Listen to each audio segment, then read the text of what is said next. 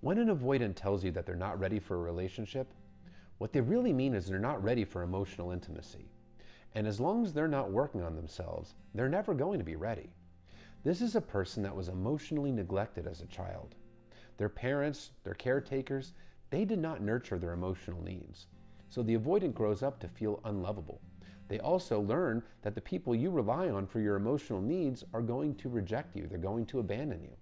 So this is a person that has every fear, every nerve in their body triggered with anxiety when emotional intimacy is building in a relationship.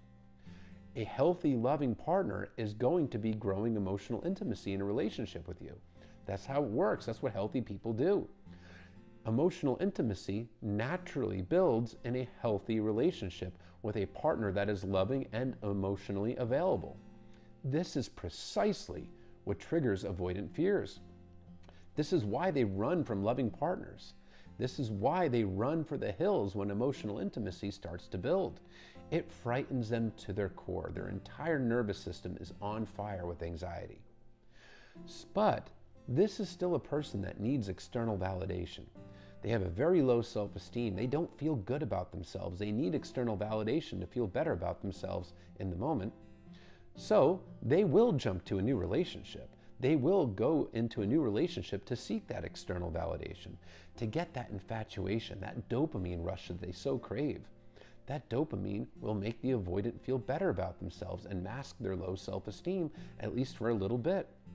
But when emotional intimacy grows in the new relationship, they will run away from and discard that partner too. Now, they can commit if their other partner is emotionally unavailable as well.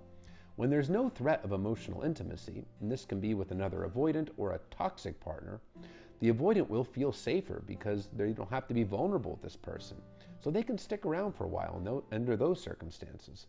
But they will run like crazy, like the house is on fire, from an emotionally available partner that shows them a lot of love and affection.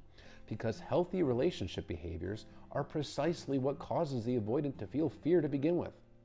So it's not a reflection of you. It's not that you weren't good enough. This person felt like they weren't good enough for you, and that it's inevitable that you were going to figure that out, that you were going to reject them and abandon them. That's why they fear emotional intimacy.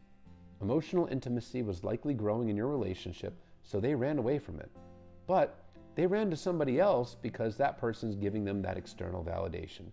It has nothing to do with anything you did wrong. It has everything to do with what you did right, because they felt they weren't good enough for you. And it's also a reflection of their insecurities, because this is a person with such low self-esteem that they need to constantly get that attention to feel good about themselves. And that's only temporary, and it's only a mask.